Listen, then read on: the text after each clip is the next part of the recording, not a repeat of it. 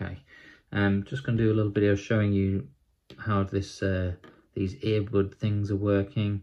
Hopefully we'll inlay it onto this video here. I do just want to add in, I've seen the video that I've just edited, and the playback from this thing, the frame rate with the playback is not correct, so it doesn't actually match up with the video that I've recorded it for, unfortunately. So if you see some discrepancy on me moving it with my hand before it does on the footage, that's why. I did line the original start of the footage up with each other, but it just drifted itself apart. So that's that. Just thought I'd add that in at the beginning here just to let you know. Let's turn that on. It's not smart, but it's whatever that is. It's 3mm on the end there. Snap the spoon off because that was attached. And we'll go on to the app here. We need to select its Wi-Fi. I know you can't really see the screen. There we are. It's getting its Wi-Fi. What I'm going to do, I'm going to have a look inside some locks around my office here. So that's connected. Open up the app again, and there we have it. Okay, so I'm going to just move this screen here, and what I'm going to try and do is overlay the video from this into the thing. So we press record on there, and I know that I need to angle that this way.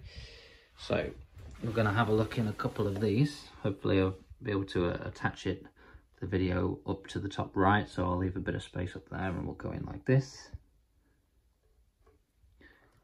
And I can see in here that little notch there on the right hand side. That would suggest that's key retaining.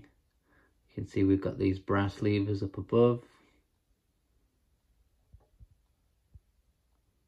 Then I don't think there's any notches, so you can see some things on there. So the fact that I've picked it before as a 4 positions means it's Lowe & Fletcher.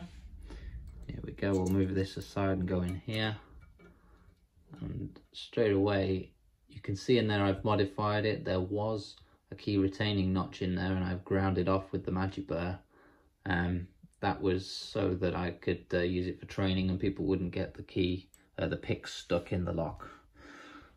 Quite handy, because with that one you couldn't actually get it out afterwards. You have to pick it back closed. Okay, let's have a look in this Yale. Okay, in we go.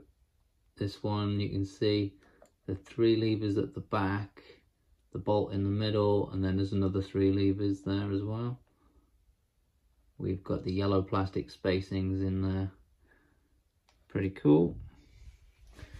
Just gonna move our camera around here. Pop that there so we can watch it. We have this gun cabinet here. I have a Lowe & Fletcher up in the top here. Oh, let's tip my camera so we can see what I'm doing. So the typical, oh, that's not a Lowe & Fletcher from the colour, that's a Walsall Ace. The levers are also a steel grey in colour. So you can see that, and they identify it from that. And the bolt at the back is actually like a black. So you can identify that. We can also identify that it, oh, if I get it right, come on. Looking over to the right there, is not key retaining. So let's have a look down this one at the bottom. Okay, pop it in the hole. Oh, make sure we got our camera the right way. Here we go. This is a Lowe & Fletcher with the brass levers. Looking to the right, it is not key retaining. There is a notch over there. I'm not sure that's for a key retaining thing, but we can see it's clear and not key retaining. Always important with a gun cabinet to check. If we look up at the levers from down below, we can see there is dimpling or stippling, however you want to call it, on the levers, which will further identify to us that it's a Lowe & Fletcher 2802 variant. And a T-shaped keyway helps as well. We can see this metal coming up either side. That's hard plate. But if we look up, we can also see the gates up there and the slot in the front of the lock. So pretty handy to see. Okay, that's all. Just checking to see if we can have this nice video overlay on here.